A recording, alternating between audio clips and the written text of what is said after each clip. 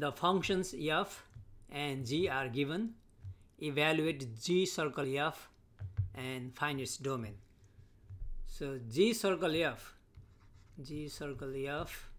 so it will be in terms of variable x, is g of fx. We take f and we plug f into g. So g of, so f is given 3 minus 2x. By the way, we are asked to find the domain, so we need to see if this function is undefined somewhere. But 3 minus 2x is a polynomial, pretty much degree 1 polynomial, so it is defined for all values of x, so there is no restriction. So all values of x are good, so we don't have anything from here.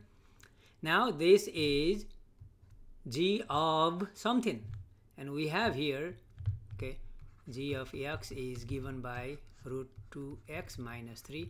All that means g of anything input is square root of 2 times input minus 3, and that input is 3 minus 2x in our case. So g of this one is square root of 2 times input minus 3. Okay, now let's simplify. This is in fact 2 times 3, 6 minus 2x, 6 minus 2x minus 3.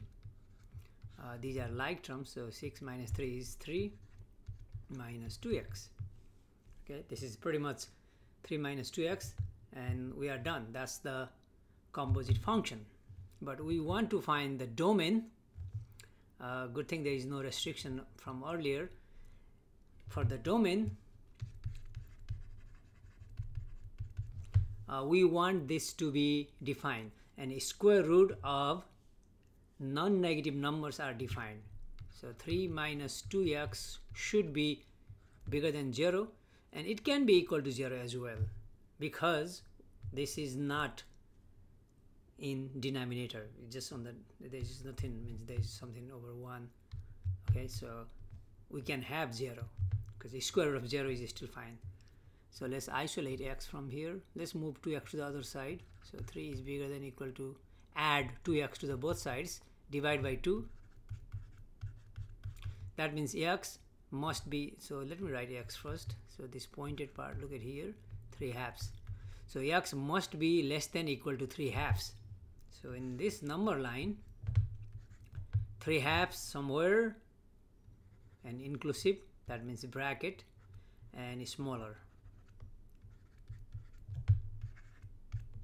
So the domain is, we can never include negative infinity and positive infinity. So negative infinity through 3 halves.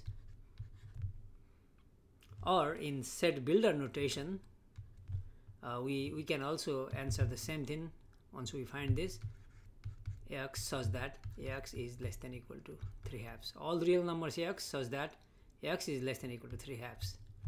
Okay, these two things are same. But generally they ask you to determine the domain in the interval notation, and this is